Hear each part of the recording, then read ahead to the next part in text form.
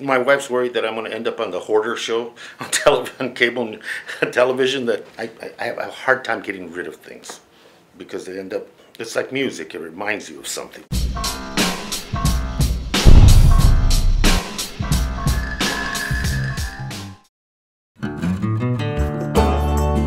A lot of the things in this office are things that I either collected, some of the art, or it was given to me. Very reflective of the district that I represent. It's got a nice diverse mixture of cultures and ideas.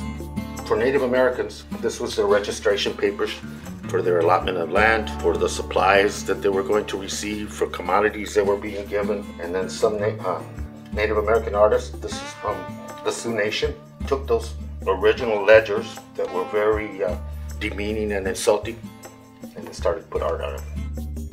And this woman, I always wanted to put it right here next to where people meet to discuss issues, because she seems to be contemplating and at the same time probably saying to herself, you're missing the point. My own political propaganda. My favorite is from my grandson. He said, Tata, that's Grandpa, I love you. I miss you, Tata. Tata, you're crazy. Love, Lito.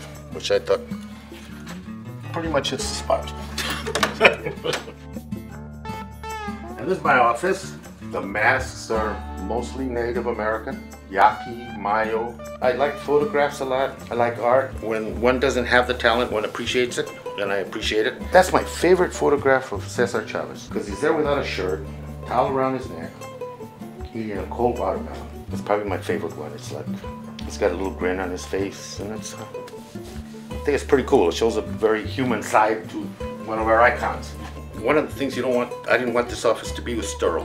Like going to a dentist's office and having to wait outside, you know, for the fearful call. No, people are comfortable here.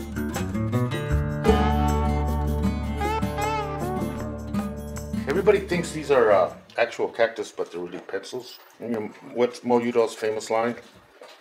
The difference between Congress and a cactus, that in Congress the pricks are on the outside.